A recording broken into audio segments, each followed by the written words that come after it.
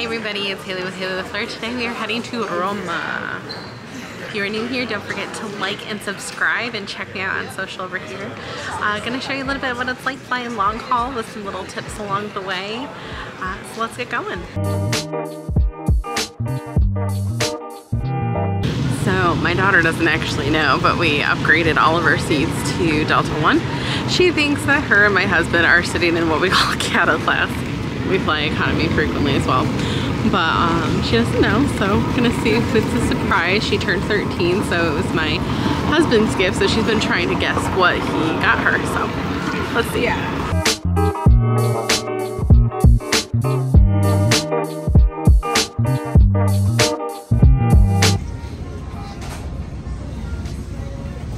Wait a minute. What? Wait a minute. What's your ticket say? This is what What? You said it was gonna be Cal Plus.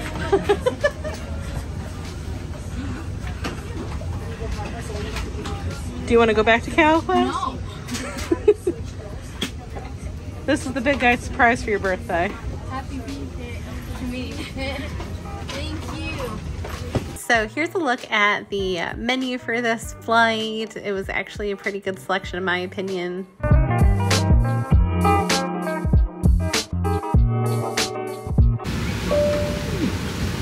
She settled in nicely. Needless to say, since we were heading to Italy, Olivia had a very specific movie that she wanted to watch. Luca, it is one of our favorites. Highly recommend. Hello,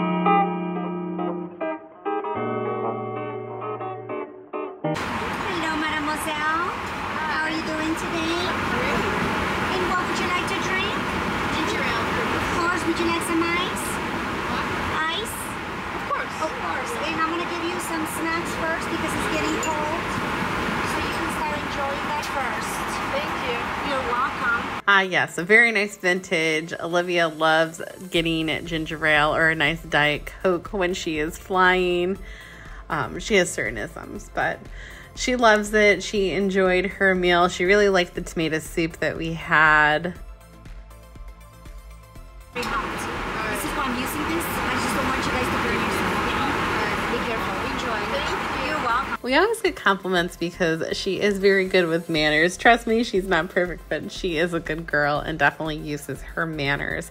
So after mealtime, her and I both get dressed into comfy clothes and we took melatonin gummies.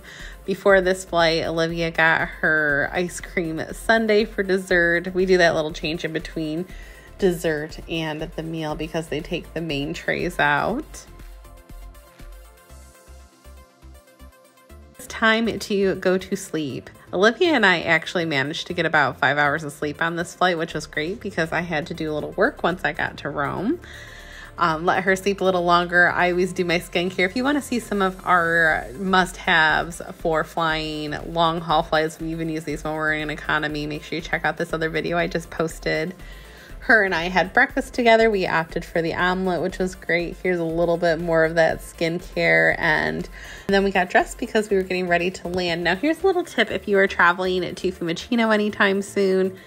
If your child is 14 or older, you can go through the new electronic passport.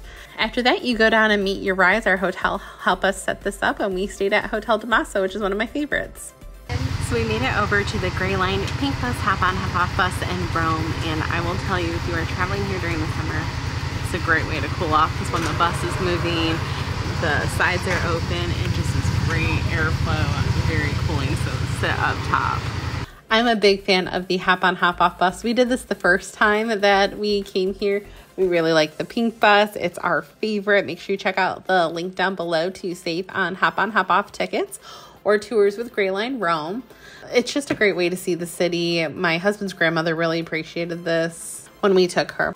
It might be a little confusing. A lot of people think when they first drive by this is the Colosseum, but it is not. This is actually a completely different structure, and it's in the neighborhood of the Jewish ghetto. Now, we did stumble on this church. We came in this church the first time that we stayed in Rome 4 years ago. So a little bit of a walk down memory lane on our way to get lunch at one of our favorite places to eat in Rome. It's called Oregano near Campo di Fiori.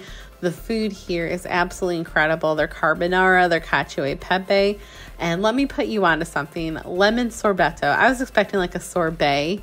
This thing was delicious, and you can get it served with a shot of limoncello if you'd like. It is so creamy and it's so refreshing. After this, Olivia and I headed out to do the Coliseum with tickets from Grey Line Rome. So cool. She had never been in here. I have, because I've come for work a few times every year. And then we headed over to the Roman Forum because she hadn't been in here either. Pro tip, that is the best spot to get a photo.